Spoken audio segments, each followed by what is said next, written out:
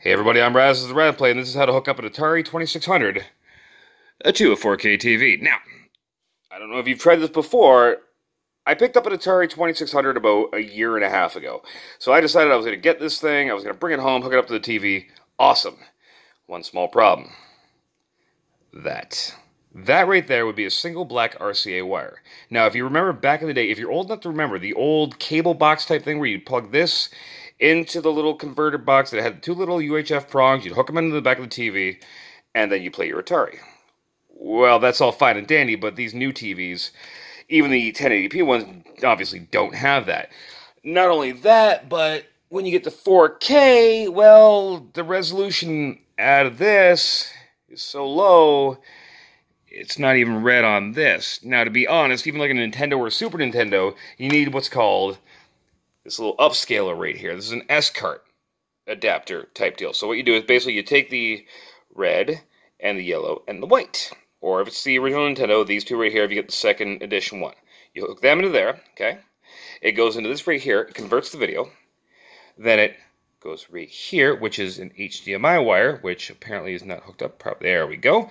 And with that, that'll go to the TV, and that upscales everything to 1080p so it can read it. Not 4K, but at least 1080p. But this Atari here, yeah, this guy, yeah, I've tried to have adapters and hookups, and it's so low for its resolution, it won't even hook up to the TV at all. So after about 6 months going through trying to figure out how to do it, I finally came up with a solution. And I'll show you what it is. First off, I keep showing this right here. Oh, by the way, that would be a Sega Genesis controller. If you're wondering why it's hooked up, that works on that. Yes, that's right. That has the same hookup as an Atari controller, so yes, it does work. Now this, right here, okay, see that? See this lovely little adapter? That is an RCA, if I can tilt it right, an RCA female to coaxial male, okay? And I'll show you what this is going to do. This is your regular old VCR, set on channel 3. This is very important. By the way, before we do anything else, that's on channel 3.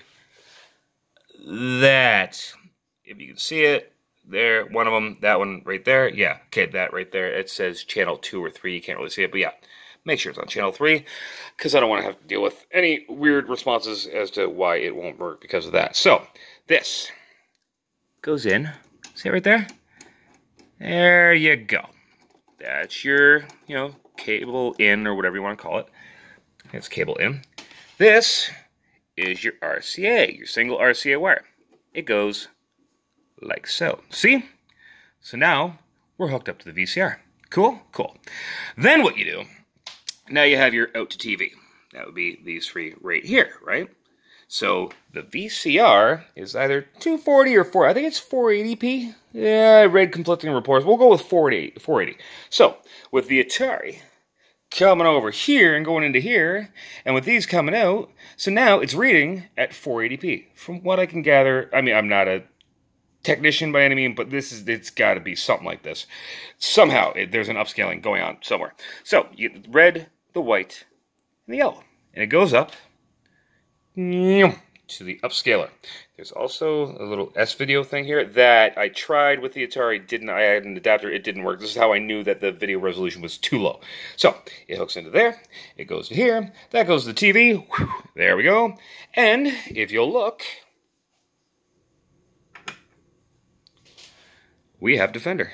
And yes, like I said, if you hit the reset, ready? There we go, see? She works. Just like I said it would. Also, can you do?